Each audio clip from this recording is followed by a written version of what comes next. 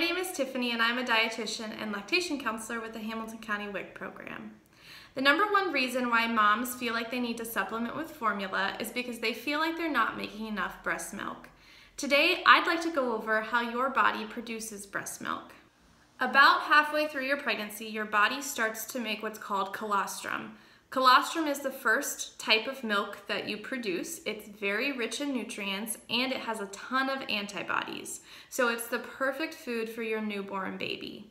Some women feel a little bit of leaking or may see a little bit of that milk being expressed in late pregnancy, but some women never have that feeling, and both are normal.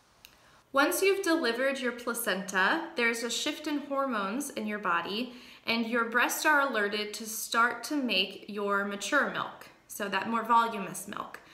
Your mature milk, which we're more used to seeing, it's the more voluminous white milk, actually doesn't come in until around day 3 to 5.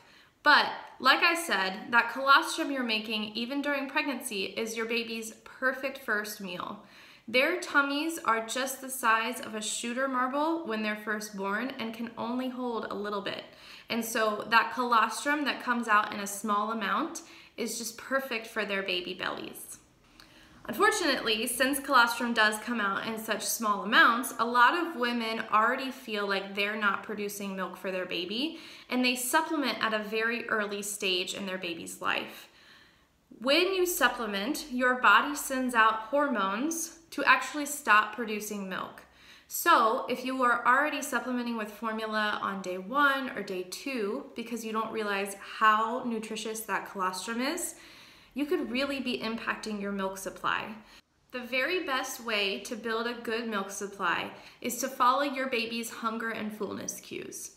When your baby latches on, it sends a signal to make milk. So that signal is a hormone called prolactin, and that helps your body make milk.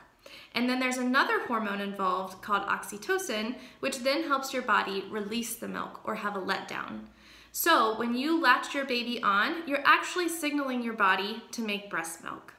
When your mature milk first comes in, sometimes your body doesn't know how much to make for the baby, so it actually overproduces at first. Sometimes this can lead to engorgement, which is just when your breasts are very, very full of milk and they're uncomfortable. Sometimes it makes it a little bit tricky to latch the baby. If that's the case, then you do want to soften the tissue around your nipple by doing reverse pressure softening or by doing hand expression. Once it's soft, just latch the baby because the baby will drain the breast. And latching the baby on hunger cues will ensure that your body starts to adjust to how much the baby actually needs.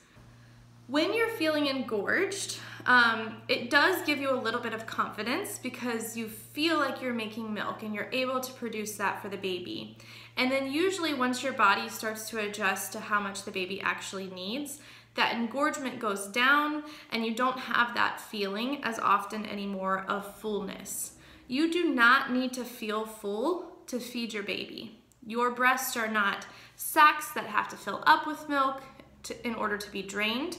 They will constantly make milk, even if you just breastfed. For instance, say your baby latches on at noon, has a good feed, but then acts hungry again at 1:30. You don't have to wait for your breast to feel full in order to feed them. If you latch the baby, your body sends out that prolactin and starts making more milk and gives that to the baby. So your baby actually initiates your supply. As your baby grows, so does your breast milk. So when your baby needs more fat, or your baby needs more protein, or your baby needs different antibodies, your body changes the composition of your breast milk and provides that to your baby. So it is constantly changing every feeding of every day, which is why it's so perfect for your baby. If you have any questions, or if you have a fear you're not making enough milk for your baby, please contact your local WIC office or your personal lactation counselor. Thanks for watching. Have a good day.